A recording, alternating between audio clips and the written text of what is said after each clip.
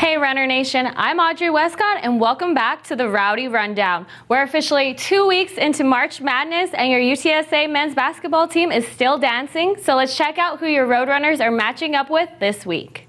This Thursday, the UTSA men's basketball team welcomes the Sam Houston State Bearcats to the Convocation Center for the quarterfinal round of the CIT. Tip-off is slated for 7 p.m.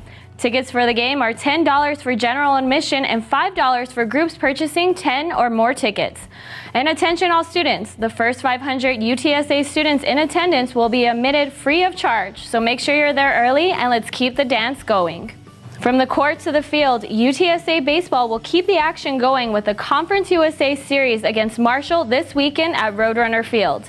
The series will begin on Friday with a 6 p.m. game, followed by a 2 p.m. matchup on Saturday and 11 a.m. series finale on Sunday. The UTSA men's and women's track and field teams will also be home this weekend, with the Roadrunners hosting their annual Roadrunner Invitational.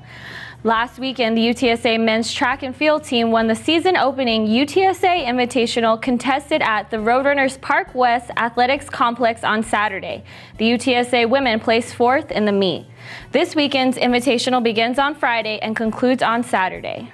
Closing the weekend for the Roadrunners is UTSA Volleyball. The Roadrunners will welcome UIW, UTRGV, St. Edwards, OLU, and Texas A&M Corpus Christi for a one-day tournament this Saturday at the Convocation Center. The action hits off at 9 a.m. with the last match starting at 2 p.m. The games are free and open to the public.